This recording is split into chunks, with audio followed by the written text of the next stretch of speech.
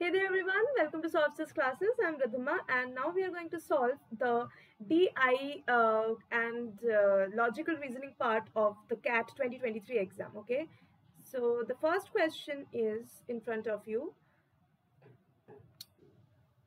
So here, as you can see, we are given a question that is faculty members in management school can belong to four departments. Okay, finance, accounting, FA, marketing strategy, operations and quants, and behavior and human resources. Now, so the number of faculty members in F and A, M and S, O and Q, and B and H departments are 9753. Okay. What we are going to do here is basically what are given. So what are the information given? We have numbers of faculty members. Okay. What are the departments? FA, MS, OQ, and BH. And in each the faculty members are 9753. Okay, this is one of the informations. Now we are given the names of professors, so let us denote it with their initials. Okay, so this is Professor P, Q, R, S. So there are four professors, that is four members of the school's faculty who were candidates for the post of the dean of the school. Okay, so only one of the candidate was from OQ. Every faculty member, including the four candidates, voted for the post. So in each department, all the faculty members who were not candidates voted for the same candidate. The rules for the elections are listed below. So there cannot be more than two candidates from a single department. Sorry.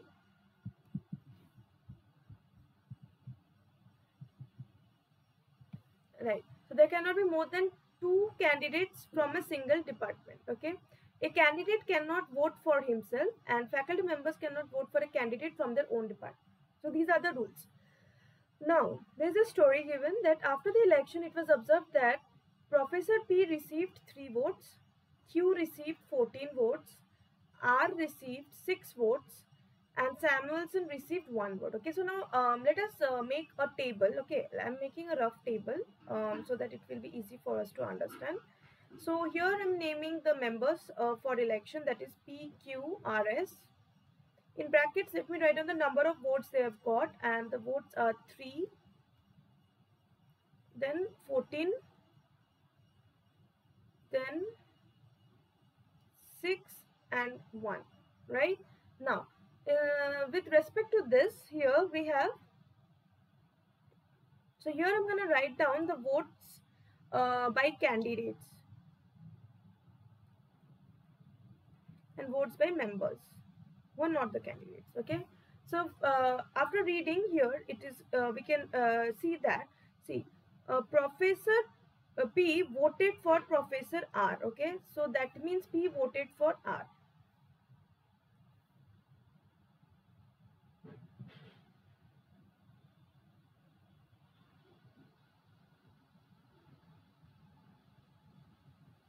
Sorry, P voted for R, right? We are talking about candidates. So P voted for R. So that means here we have P, not this one. So this is the candidate who voted for R. So we are writing P. So P voted for R.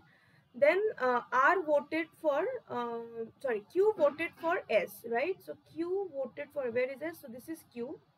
Then we have R voted for Q. So here we have R and last one is S. So candidates voted for PQRS respectively. And what about the members? So members, obviously it is given. So out of 3, 1 vote is given. So we are left with 2. Out of 14, 1 vote is given. So again 13. Out of 6, 1 vote is given. So we have 5. And again here 0 votes. Correct?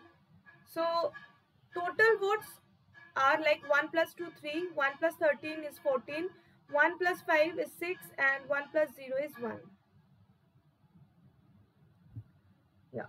So this is how we have just divided the votes from candidates and members. Okay, now how many departments are there? Now there are 4 departments. Okay, so let me write down the 4 departments here, that is FA department, MS department, OQ department and BH department. And the total votes they have got, the number of members there are 9, 7, 5, 3. Okay, Now, so what is the rule here? There cannot be more than two candidates from a single department. A cannot a candidate cannot vote for himself or herself, and faculty members cannot vote for a candidate from their own department. So there are so many rules out here. So we have to understand how many candidates and members actually got their vote from here. So from BH department, so there are three. Now three can be given. So here two votes are there. So total number of three. So you can say that members of BH, so two given votes. Okay. Then after that, we have FA where there are 14. So 9 votes must have come from here because, yeah, so if I write down FA9 here, so there, I need more votes here, right? That is how many? 4 more. So from where? The possibility of getting 4 votes are from MS and OQ. Okay. Now there is a thing here that every faculty member, including the 4 candidates, voted the post. In each department, all faculty members who were not candidates voted for the same candidate. The rules are here, right? So now from according to this, only one of the candidate was from OQ. So one of the candidate was from OQ. That means I cannot. So only one of the candidate was from OQ where for the post of this. So that means if I write down, so one candidate here, so definitely 4 members here. So from here I can write down that from OQ here. So from OQ the remaining 4 votes were given. This one was given here. So 9 plus 4 becomes 14, right? So what about 5? So the remaining 5 was given from here, the member MS department 5. Okay, and none here. So this is how. So that means candidates. So if that means candidates from BS department here was given 1 vote here. 1 plus 3 4. 1 plus 2. This becomes 2. So likewise we have divided. Okay. So now what can you say? That means here we are still left with one vote, right? Because only out BH2 I have we have here. So 1 vote is left, and here OQ out of 5, 4 votes are used here. So again, one more vote is this. Now this vote can go to R or S. Okay, so we don't know about that.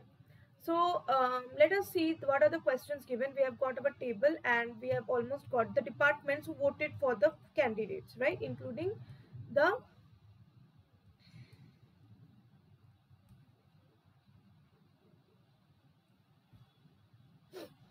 members and candidates. So number 1 is which two candidates can belong to the same department.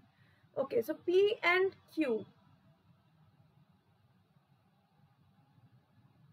Definitely P and Q can belong to the same department. So I just deleted it. I will just write it down again. So we have FA, MS, OQ and BH. So here I said that there are 1 and 1 remaining out after going 4 votes from here to Q, and out of 3 votes 2 went to P. So that means R and S. So either R or S. That is where these votes must have gone, right? So two candidates can belong to the same department, right? So that is definitely P and Q. So A is the correct answer. Next one is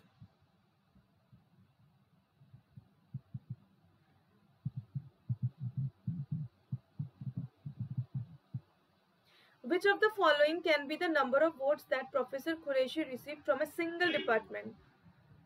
So Professor Qureshi, that is Q, got vote from 2 departments, FA and OQ. So it is either 9 or 4. So in the option we can see that we have got 9. So 9 is the correct answer. Next one is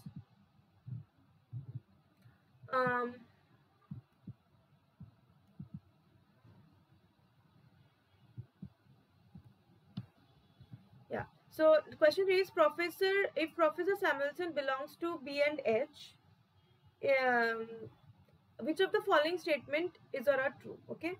So Professor Samuelson belongs to B and H. Okay, let us check once.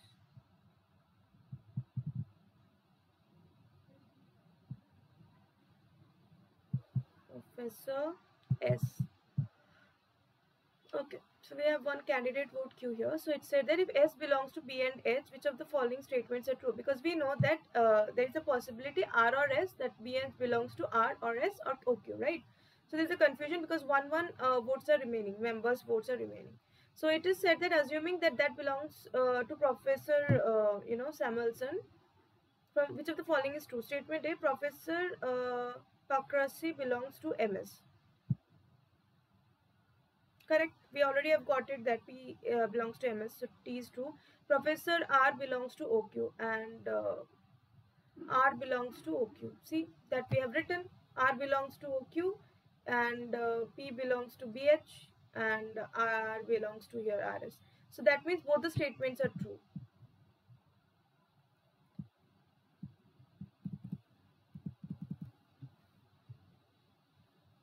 So this is true, this is true. So both statement A and B are true. Okay.